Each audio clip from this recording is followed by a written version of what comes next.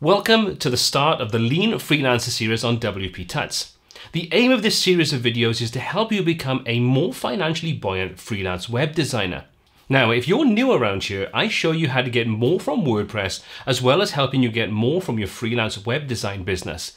If you enjoy this type of content, please consider subscribing to be notified when new content is released. And while I'll generally reference WordPress when discussing building websites, landing pages, or sales funnels, you are obviously free to substitute any other technology, and most of the things we cover will hold true. What's more important in this series is the fundamental principles behind the topic itself. And what exactly do I mean when I refer to the term the lean freelancer? Well, simple. Ensure that you not only start your freelance business with the mindset of keeping overheads to a bare minimum, but if you're already operating as a freelance web designer, looking at ways that you can take existing overheads and how they can be pruned to reduce your bottom line and ultimately make you more profitable long term. Why should and would you want to have this mindset? Surely, if business is good, it's fun to have as many options as possible, isn't it? Well, let me tell you my own story and my own experiences and why I entered the freelance market 4 years ago with the lean freelancer mentality at the forefront of my business plans. Let's turn the clock back to 2005 when I started my design business with my then business partner. We set things up on a shoestring after a pretty bad experience with the previous business we were involved in, and it was definitely a case of or bust at the time.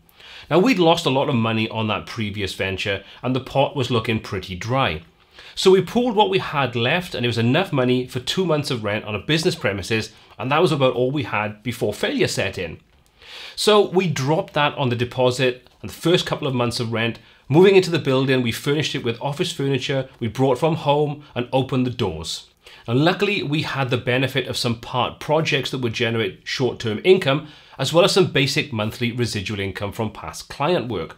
However, that simply wasn't going to cut it long-term. So this is where we went all in on getting our name out there, and luckily that did work. We built a solid reputation and things were going well until 2008's recession hit. At first, things were okay, but that lasted only for about a year before we saw the full effects hit us. And without going into too much detail, we carried on until December 2016 when we finally decided to cancel the partnership and split the business. Now, this was the start of my freelance career and the point where all the soul searching, stress, worry of unknowns became a distinct reality. I took everything I'd learned over the last 11 years and went over everything I felt hadn't worked and began to address each one of them in the context of my new venture. I had to learn a lot of new skills, including accounts, chasing payments, annual accounts returns, tax, and many other things that I had absolutely no experience of. Now, to say I was bricking it would be an understatement.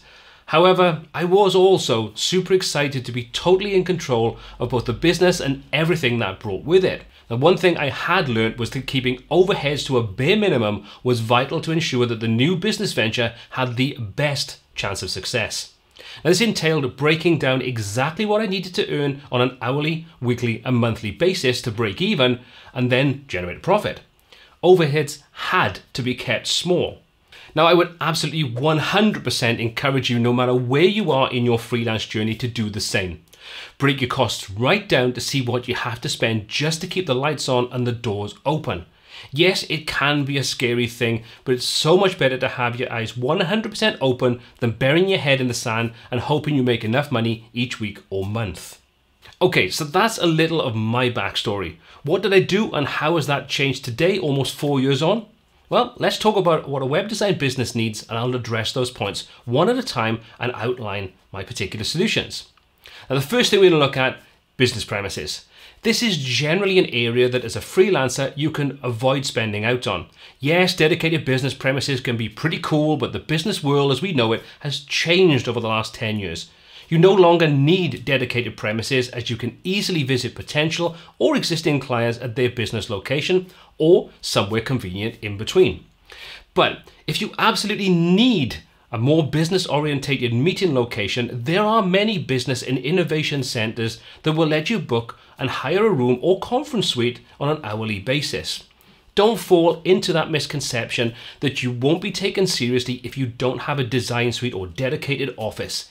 If you're a larger business or agency, that may have some credibility, but as a freelancer, you simply don't need the expense. Now, I'd be lying if I said that prior to launching my freelance business that I didn't have those concerns of losing clients and maybe not getting new clients because of this very situation. But in my experience, it hasn't had any type of negative impact. Now, this one is super easy. If you're operating from your home office, either have a dedicated line installed, which I generally wouldn't recommend this route as it is often more expensive. Or my preferred option, and the one I opted for, was a simple IP phone. This means you get all the benefits of a landline, but you use your internet connection to handle the calls and you get a dedicated landline number. Now, I was lucky enough to be able to keep my previous business number, even though my home office is actually in a different town. However, even if you don't have an old number to port, you can easily pick a number and an area code with most IP lines. So I would generally avoid using a mobile number as your main or only form of contact, as it sets a precedent that you're kind of happy for people to call you anytime outside of office hours, but if this is your only option, well, it will work okay in a pinch. Now, there are so many options that are totally free if you need to do a remote face-to-face with a client, provide remote training, or any other reason to require video calls. You can go old school and use Skype, take advantage of Google Hangouts, or throw caution to the wind and use something like Zoom. But whatever you opt for, there are plenty of great options that don't require you to spend a single penny. Now, unless you're great with numbers and are happy to deal with all of your accounting needs, including tax returns, etc., I would highly recommend paying a professional to take care of this aspect of your business. However, I would also suggest negotiating with the accountant or accounting firm on the price they offer if you're willing to supply accounts in digital form with all of the relevant key information ready for them. I personally did this, and I supply my accounts every year via the free Wave accounting platform. Now, the reason I would suggest doing the accounts yourself is that you can see exactly where you are financially at any given time, and you'll have a solid understanding of your bottom line. Again, don't bury your head in the sand. Take control of your finances so that you can make informed decisions on every aspect of your business. Yes, it may seem overwhelming and you may need to get some training on how to manage the basics, but with sites like Skillshare offering several months of free access to new accounts, you should find the basics out there without busting the bank whatsoever. Keeping track of your projects can be a little time consuming, but thankfully there are plenty of options that help streamline the entire process. Probably my favorite tracking and ideas app is Notion. Now, this recently dropped the monthly charge for the base plan, and unless you need the extra features in the pro plans, it should let you do pretty much anything you need to do. It's a fabulously flexible database-driven tool that lets you structure your information in almost limitless fashion. I would definitely suggest taking a look at some of the great guides on YouTube to get an idea of what it has to offer. There are so many amazing and free design resources available on the internet. You should never really be limited.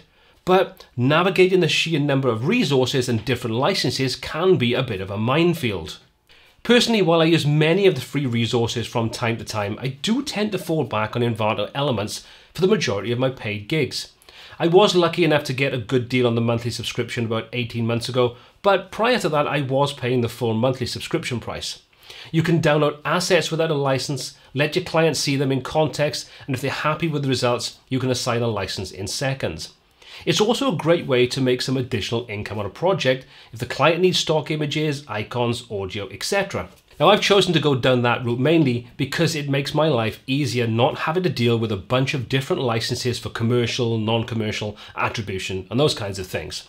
It also has a massive array of amazing design resources, from royalty-free music, photos, icons and illustrations, video footage, and a lot more. So even if you don't use it from a website point of view, there are still great assets you could find incredibly useful. If you intend to manage your clients' websites and make some residual income at the same time, managed hosting is a great option. I would suggest looking at reseller hosting plans that allow for easy upgrading as your client base increases. If you want to learn more about residual income and the ways to make more money as a freelancer, then check out the videos on the link in the corner and in the description below. If you only have a handful of clients to start with, go for a small plan that gives you enough resources to be flexible, but don't oversell your service. If you get a couple of clients who have a busy month or two, this can cause a real headache and damage your reputation if you can't cope with the traffic and their site goes offline when they most need it. I certainly suggest taking a look at a platform like Cloudways if you're happy to learn the basics of managing a cloud-based hosting platform. Now, I've got a few videos on how to work with Cloudways, and they should give you a good idea of whether this is the type of service that's right for your business. There is a link in the description if you want to check them out and take the service for a spin, absolutely free of charge for a couple of days before you make any kind of commitment. If you're building simple, static websites, landing pages, or sales funnels, you may not have a need for a full-blown hosting. If this is the case, you could look into Brizy Cloud. At $99 per year for unlimited client hosting options, built-in page builder, and options to remote host any site you build, it could be a great solution for you, and it doesn't carry a massive price tag. Now, the latest update to Brizy Pro and Brizy Cloud make this an absolutely compelling option in my opinion, and one worth checking out in a lot more detail. If there's one area that requires some special attention when you're looking after clients' websites, is your website maintenance setup. But what exactly do I mean?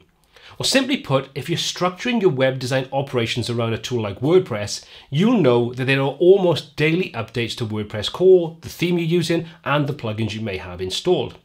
Now, these regular updates are incredibly important to the smooth running and the security of your clients' websites, and obviously your business. Before making an update, you want to ensure you have a backup in place. Maybe a staging site is the way you prefer to test updates before rolling out to the live site. Now, whatever method you prefer, you certainly won't want to have to manage all of this manually. This is why having a well thought out and easy to use process for handling all of this can make your life way easier. I've already created a dedicated video on my setup, and for the most part, you can either get away with combining several free tools to get you started, or if you need the full versions, you can look at an initial investment into lifetime deals to avoid incurring ongoing monthly costs. However you go about working, make sure you have a process in place that works for you, reduces the stress, and just makes sense. If you'd like to see what I currently use, you can check out the video in the corner now. I'll also drop a link in the description for you to take a look at once you've finished this video. If you're enjoying this content and getting value from it, why not consider hitting that subscribe button and smashing the thumbs up button at the same time? It really does help me and the channel out. I'm pretty sure I don't need to tell you about the need for tools like word processors, spreadsheets, etc. And you could use Microsoft Office, but let's be honest, the logical free option would be Google Docs. This can prove useful as you have access to all your docs on your computer, your tablet, your phone from pretty much anywhere, and the free option has plenty of storage space and tools available to you. It's also a good option if you want to do things like keep track of client agreements, design approvals, etc. While you could easily use something like Google Docs or Word to create and manage proposals, there is a real benefit to using a service like Better Proposals. Personally, I was lucky enough to get a deal over on AppSumo a couple of years ago for Better Proposals, and that removed the monthly fee I was paying for another tool called BidSketch. Now, while there is a cost involved in a tool like Better Proposals, it has several really useful features that I find invaluable. Proposal templates, shortcodes, template libraries, etc. But the real game changer for me was the online tracking to see if a proposal had been opened, how long they'd spent on each section, and some other stats, along with the ability to manage digital signatures. This just means that you can easily create a template for your project agreement, get that digitally signed from anywhere in the world. For me, these features became a real time saver and worth the initial investment. Using cloud storage to share files between clients and yourself is something that once you start using it, you'll wonder how you coped before. Yes, you can send files via email, but that gets pretty old pretty quickly, and file size limitations can quickly cause problems when you're working on multiple projects simultaneously. While there are lots of great options out there, suppliers like pCloud, IceDrive, Dropbox, or any of 100 other options, I generally fall back to Dropbox for client file sharing, as it's relatively easy for clients to set up and use. I've been around for a good many years and matured into an easy to use platform for those less tech savvy clients that we all have. The other useful benefit is that you can get an extra 500 megabytes of storage for recommending the service to others when they set up an account and install the app. Now, this works with both the free accounts and the paid accounts, and using this method you can get up to 16 gigabytes of storage without spending a single penny. Pretty sweet in my opinion. Okay, so now let's talk about design software. Most, if not all of us, think of the Adobe Creative Suite when it comes to design software. This is, after all, the industry standard for many use cases, but it doesn't need to be the only solution. You can get deals on the full plan from time to time, but you are still going to be tied in to a 12-month contract, and that can mount up to several $100s a year. Now, if your usage is pretty light, you could look at some of the great online-only options like Pixlr or Photopea. But if you prefer your software to be loaded onto your computer and not reliant upon your internet connection, there are some amazing tools in the form of the Affinity Suite. With image editing, vector editing, and document creation tools covered, you have the main tools many will need for working with graphics and the occasional printed document. The fact that these tools are available for around £50 or around $60 each means that you can grab what you need to get your work done and not be tied into a monthly subscription model. Now, while they are not totally up there with the Adobe equivalents in some cases, they cover everything most web designers should need and a lot more for a fraction of the ongoing costs of the Adobe tools. Now that I'm 4 years into my freelance journey, what are my thoughts on still maintaining a lean freelancer mindset? One massively important finding is that from month one, I had money in the business bank account, I paid myself every month, and my stress levels had dropped massively. Now, while my freelance career now encompasses more than just web design and hosting, it goes to prove the point that if you're in a position to be flexible, to be able to pivot and embrace new opportunities when they arise, you can 100% have a much better lifestyle than working 40 hours a week for someone else's business or throwing hundreds, if not thousands of dollars or pounds away on tools and services that are not moving your business forward while keeping your bank account and your pocket happy. Now, if you'd like to hear about my thoughts on things like multiple revenue streams, something I made an integral part of both my business and my mindset, let me know in the comment section below, and if enough people are interested, I'll create some content on that topic too. Now, many of the tools and services I've listed were part of my initial freelance business model, and those that weren't simply were not available at the start, but have since become staples in my day-to-day business activity. Yes, there are lots of other little things, but this is the core of my business and my lean freelancer mentality. They keep my running costs down so I can be flexible, fast reacting to a given situation, and as profitable as possible. Hopefully, this has given you some inspiration and an insight into how you too can operate with a lean freelancer mentality and maximize your own profit margins. If you haven't started freelancing, I hope this has given you an idea of how you can use these tools or principles covered in this video to give your fledgling business the best chance of success as you take your first steps. Now, as always, I would love to know about your journey. Feel free to leave some comments in the comment section below. If you have any tools that help streamline your freelance business, let me know about those too. As always, all of the applicable links for everything mentioned in this video are in the description below. My name has been Paul C. This has been WPTuts, and until next time, take care. As always, all of the applicable links to everything mentioned in this video are in the description below. My name has been Paul C. This has been WT. I can't even say it. That's all, folks.